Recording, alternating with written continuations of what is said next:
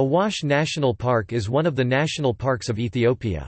Spanning across the southern tip of the Afar region and the northeastern corner of the Mizraq Shiwa zone of Oromia, this park is 225 km east of Addis Ababa and a few kilometers west of Awash, with its southern boundary along the Awash River, and covers 756 square kilometers of acacia woodland and grassland.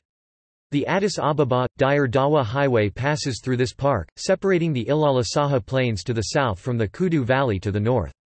In the south of the park, the Awash River Gorge has amazing waterfalls. In the upper Kudu Valley at Filwoha are hot springs amid groves of palm trees. The Awash National Park was established in 1966, although the act authorizing its existence was not completely passed for another 3 years. In establishing this park, as well as the Metehara sugar plantation to the south, the livelihoods of the Karayu Oromo people indigenous to that area have been endangered—an effect that is contrary to the Ethiopian government's original intention of these establishments serving to benefit the local population.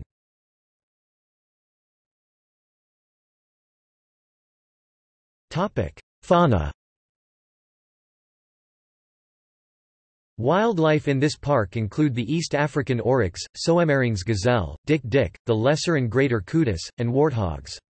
Anubis baboons and Hamadryas baboons are present, as well as over 453 species of native birds like the North African ostriches. Previously there were packs of the African wild dog Lycaon pictus, but this species may now be locally extirpated.